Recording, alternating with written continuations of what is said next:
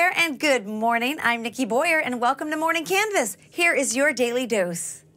In London, a daring duo known as Irony and Beau have been collaborating on street art that is supersized.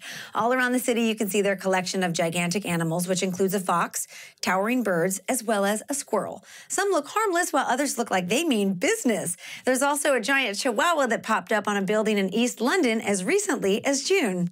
The producers of Motown the Musical have decided that the Broadway production will go on an extended break. Apparently, this unusual move is being made in order to increase sales from now until it closes. So the plan is to shut down on January 18th, 2015, and it won't return until July 2016. But don't worry, there are still 2 ways to enjoy the musical. There's an upcoming U.S. tour, and a London show is in the works.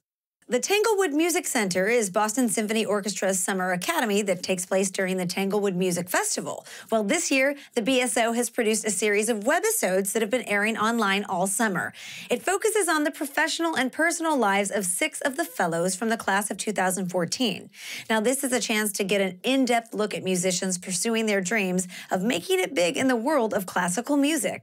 Apparently, superheroes are the masters of the entertainment universe. Guardians of the Galaxy, a movie based on one of Marvel's more obscure comic books, is this summer's biggest hit. And now a rare copy of DC's Action Comics #1 recently sold on eBay for a record $3.2 million.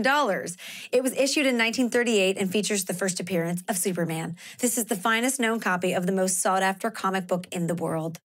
Out on DVD today is $1 Million Arm. The movie is based on a true story about potential baseball pitchers discovered on a British reality competition show.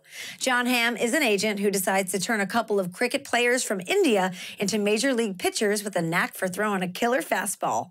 Thank you so much for watching. Make sure to tune into the full Morning Canvas every weekday from 7 to 9 a.m., and I'll see you tomorrow.